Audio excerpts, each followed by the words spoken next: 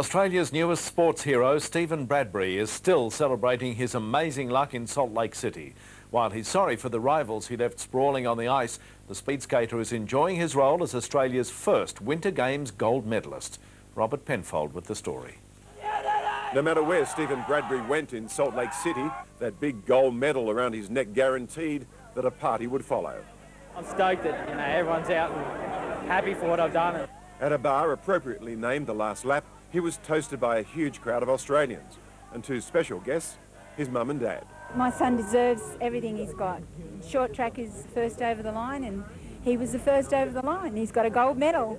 The spectacular crash that took out 4 of the 5 skaters in the final is the most played TV vision of the Games at the moment. But no apologies from our new champion.